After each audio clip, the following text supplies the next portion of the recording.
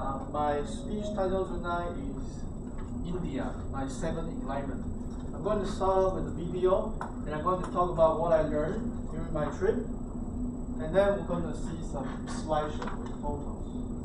So let's jump right into the video. I shot, edited, through the voice, everything myself, and I was very proud of it. Here we go.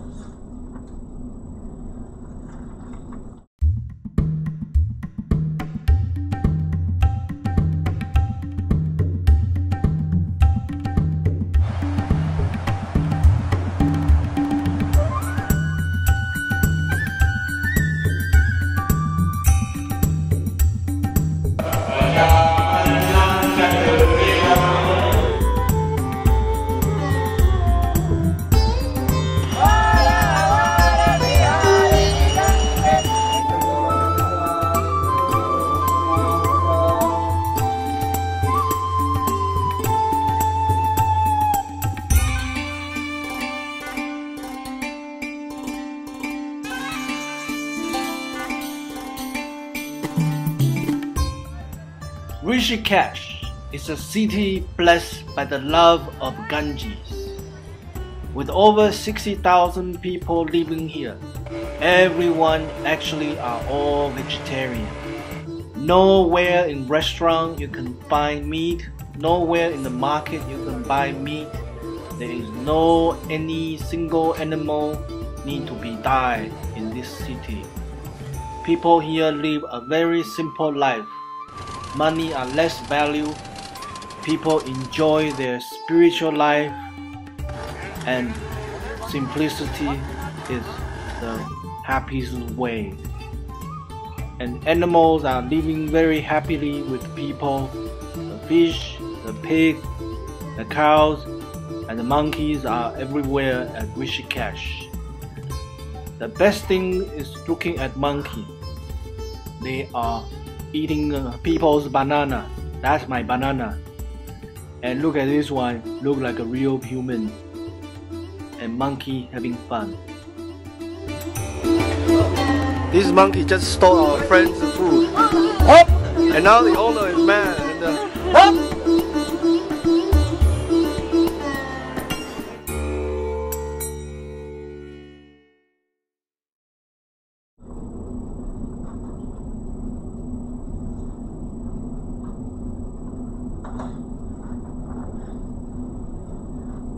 Mina Pichak Makaro! That's actually the first word, Hindu word, that I learned in India, which means get lost. India has actually a lot of poor people. Whenever they see foreigner, they think you have money. So they come to you, give me 10 rupee, 10 rupee, 10 rupee. And they will follow you for 10, 20 minutes. And never give them money, because if you give one, there will be a ton of other people following you. So, after I read Steve Jobs' biography, he praised so much about how India's development of intuition is much better than the rest of the world, even better than the United States. And Steve Jobs actually stayed in India for 7 months before he started Apple. So right after I read the biography, I thought, I gotta go.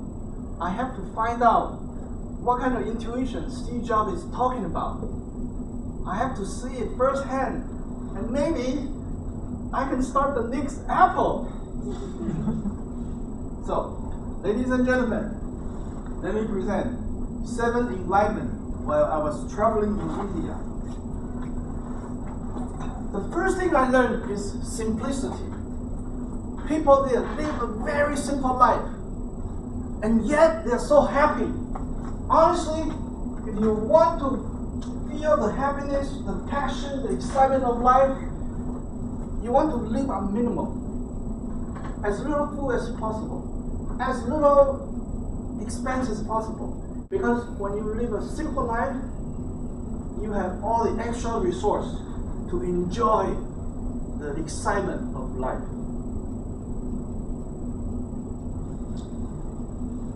the present moment of now.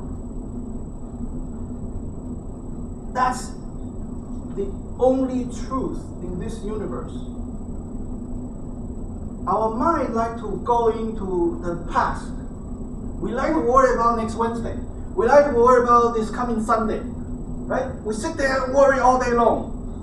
We're forgetting the ever-changing now is the only truth, is the only reality. I learned this in India. I was with this great teacher. He kept telling me, what are you thinking right now? You have to bring back to the present, to your breathing, to be in the moment.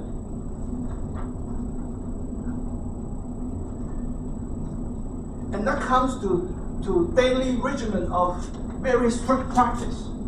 Meditation. Meditation is actually one thing, it's breathing. You want to constantly bring your mind back to your breathing. Because in less than 2 minutes, you're thinking about something else. Something 20 years ago. Something that's something you worry at the end of the year. And yoga, correcting your alignment and your injury. And very important is prayer. We are a very selfish animal. But prayer brings us out of our own self. Prayer is for other people. Prayer is for benefit of other people. And this is a very important regimen that people in Rishikesh, they went through. Unconditional. In the Western world, we do everything to gain something. Everything is conditioned. But true love and true giving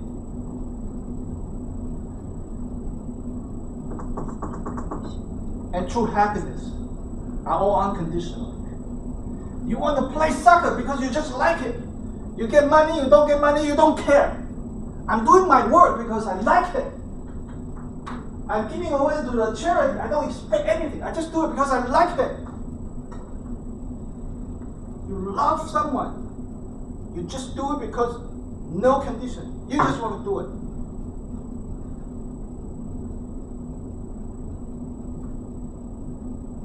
Intuition. This is what Steve Jobs is talking about. When he get all this crazy idea for products. And when he implemented it, it actually works. And people like it. People buy it. Intuition, if you look it up on the Wikipedia, it's getting knowledge from nowhere. It's from this fourth dimension, from this outer space. Intuition comes to you. And when I was in India, every day I'm thinking, intuition, intuition. Where is intuition? I'm looking at this Indian. Where's intuition? Later I found it. Intuition is love. You want to make yourself be in the love. Because when you are in love, all kinds of ideas come to you. Now there are many kinds of love. Small love, big love. All kinds of different love. It doesn't matter. The key is you have to feel the love. Universal love. Right? There can be small love of two people, man and woman. That's easier to understand. But beyond that, there's love for all the animals. There's love for all the plants. There's love for the planets. There's love for the entire galaxy. Because I bet our universe is so big, there's got to be another 10 planets has life similar to us. Maybe a lot of dinosaurs still out there. But it doesn't matter. You just want to love.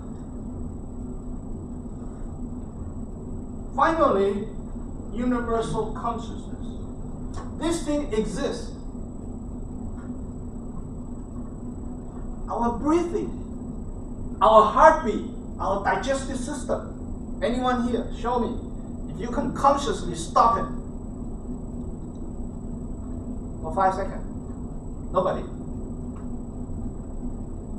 Because that is controlled by the universal consciousness.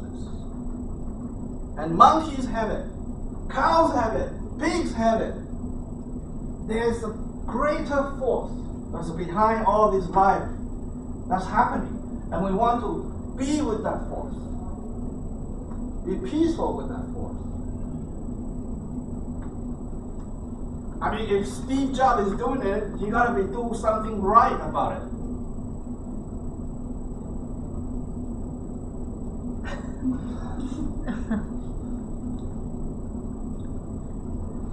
So, at this point, we want to see some photo.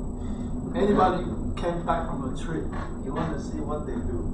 So this is my house in Burnaby, right before I leave. Today I'm wearing exactly the same clothes. This is the New Delhi airport. Everyone got a gun. When I got there, I was like, why do they need a gun? Is it a very dangerous place? Actually, India is very safe. But there are some terrorist attacks like around Bombay. But most of the time, it's very safe. Okay, when I was at Rishikesh, I see the pig, I was like, holy, what's going on? How come there are pigs running around on the street? I take pictures. And then I realized, hey, these pigs are happier than me. They're so relaxed. Coming from Western world, I'm worried about, oh, I need to make more money. Oh, I don't have enough to pay this bill. Oh, what can I do to make more money? But I was like, wait, he's happier than me. This is the ashram I was staying, and this is the Ganges River. And a prayer of fire every evening. This is how the monk look like. This orange is kind of like a holy color. And this is my apartment in the ashram. And that's my bathroom. Also hot water. Many places don't have hot water, but this place they do have hot water. And that's the kids keep following me for 20 minutes. I didn't give them money. That's their C-bus. That's a world-class yoga teacher, according to him. Their C-bus ticket. Monkey doing bad things. This is like a coffee shop. A monkey doing bad things. He just stole a white guy's food. This is the only monkey in Rishikesh that doesn't do bad things. Jewelry. I figured out how to charge my camera battery. Yoga. Wow. And another yoga. More yoga. 4 hours every day. Steve Jobs, when he was in India, this is a book he read. So I gotta buy a copy too. Chai. It's like their coffee. And monkey eating my banana in the bridge. More yoga class. If you're a guy, you arrive in Rishikesh, you become handsome. If you're a lady, you arrive in Rishikesh, you become beautiful. Another monkey doing bad thing, ripping off his chest. My goodness. And this is like an iconic place in Rishikesh. He's thinking something very evil. Be careful, don't get close to him, he bites. That's me soaking in the Ganges River. Close up. No, there's somebody there. Almost done. Special commission. Meditation, guru. More meditation, more meditation, more meditation.